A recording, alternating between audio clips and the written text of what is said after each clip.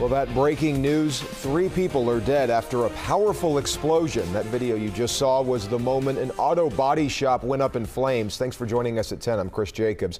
It all happened in Highland County at Jimbo's Auto Repair in Hillsboro on the corner of High Street and Belfast Road. That's where we find WLWT News 5's Rachel Hersheimer live at the scene. And Rachel, what exactly can you tell us about the situation? Well, Chris, this used to be a really well-known auto body shop. Now it is completely leveled after a massive explosion killed 3 people and injured 1 person. The fire chief tells me he was able to feel the ground shake from blocks away. A deadly explosion rocking a community. It was crazy. It literally looked like a bomb went off in it. Jimbo's auto repair shop in Hillsboro is now destroyed after something sparked an explosion with people inside. Thick black smoke could be seen for miles. Oh my goodness, you wouldn't recognize it. It's like a 2.5, 3-car garage, and I bet you could put all the back of it in a dump truck now, unfortunately.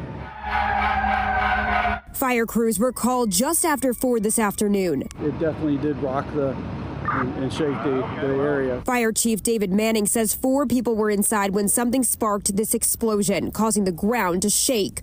1 person was taken to the hospital and is stable. 3 others were killed. We're at the firehouse, which is about 4 or 5 blocks away. We could feel it at the firehouse. Richard Brown brings his car to Jimbo's for repairs and is close with the employees. And I hurried on home because I know just about everybody that lives there. Jimbo, who owns the place, really stand-up guy, first-rate mechanic. You know, he'll work with people. His mother, works here at the business with him. He's got, young guys that work here know their thing, and I know a couple of them. As the scene continues to burn, this tight-knit community is just beginning to mourn.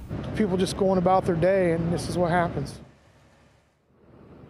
And you're taking a live look at the building still smoldering at this hour. The fire chief believes the 3 people who were killed worked inside this building.